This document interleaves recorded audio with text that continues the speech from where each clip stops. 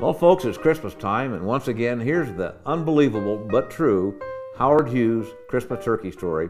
It's told to me by my mentor, Scott Myers, many years ago when I was a young practicing behavioral scientist at Texas Instruments. Scott was one of the greatest industrial psychologists to have ever lived and practiced his craft. And many years ago, before the war, Scott actually was the personnel manager for Hughes Aircraft when it was very small and worked for Howard. One day, Howard came to Scott and said, "Hey, we've had a good year. It's Christmas time. Let's give everybody a Christmas turkey." And Scott said, "Sure, why not? Sounds great." And they did. Passed out Christmas turkeys on the last day of work before Christmas. Well, everyone was very excited and very appreciative. "Wow, thank you very much." Next year, the rumblings of war are starting. Hughes Aircraft has grown quite a bit, not just a couple of hundred employees. Now they're in the thousands. Well, the word got around. "Scott, are we going to get a Christmas turkey this year?" "Well, I hadn't really thought about it, but let me ask Howard." Howard says, "Scott, sure, why not?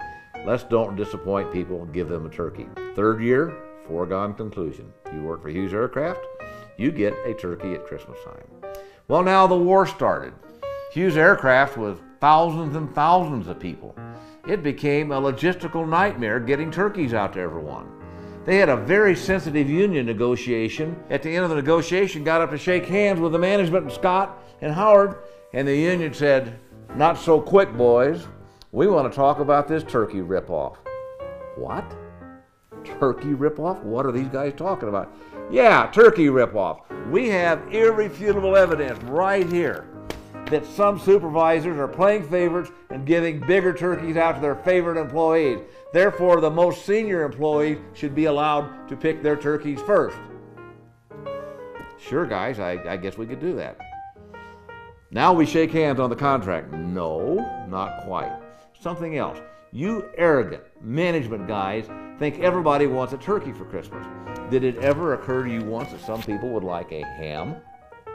"Really?" "Yes. We want it in a contract. You get to choose a turkey or a ham." This was a nightmare. They had to bring trainloads of this stuff in now.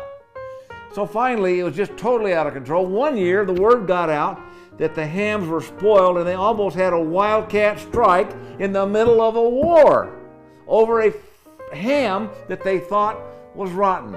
Okay, well then some bright MBA from Stanford came in one day and said, "Mr. Hughes, Mr. Myers, I have a solution to this problem.